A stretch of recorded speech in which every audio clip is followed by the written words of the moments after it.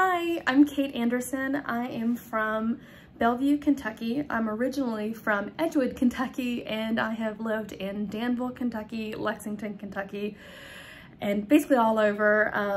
I used to, until very recently, work in the legal field. I was a legal administrative assistant, which is a fancy word for does a lot of shit work.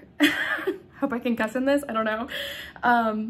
In leaving my job, that was one of the things that I was kind of hoping to do, is to kind of push myself more into the creative side of things and let myself be part of the narrative creating world that is either voice work or acting or things along those lines, things that I've been around my whole life, but I've never let myself be a part of, I guess. So it's a big deal that I'm trying now and putting it out into the world and seeing what happens. What do I do for fun? Well, a lot of things. I am a big fan of baking and of generally cooking in general. I make my own pasta. I learned to make my own bread, thanks COVID. What are your dreams and goals? Well, that could have either a really fluffy answer or it could have a deep answer. So I will give you a snippet of both.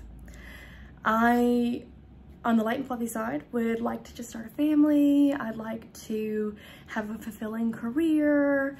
I'd like to have moderate success jumping into the creative world and just putting myself out there. Light and fluffy goals.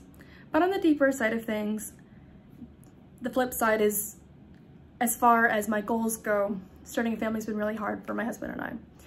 We have been struggling with infertility for quite some time. And so when I say it's a goal of mine, it's a deep goal to have a family at some point.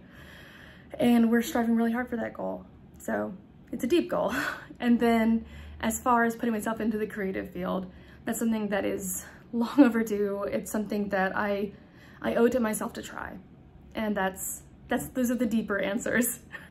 Normally I don't say this much, but I'm nervous. I don't have a lot of experience with, you know, face-to-face acting kind of stuff. I have actually been doing voice work for a while, and that's one of the things I'm trying to make a career out of if I can, is vocal work. I've done it kind of casually, you know, friends projects kind of stuff for years, and it'd be nice to make a real stab at it as, you know, somebody actually giving me real projects, things I can really sink my teeth into. Other things you should know is that, I don't know if you're familiar, but people from Kentucky, they either have an accent or they don't, or they can be somewhere kind of in the middle where it's like they're kind of flip-flopping, and I'm a flip-flopper. My accent gets heavier the more I'm around people with accents, and so I would say it's a strength in that I can kind of lean into it if I need to, or lean out of it if I need to tone it down. I can do both. And so I'm pretty flexible in that way.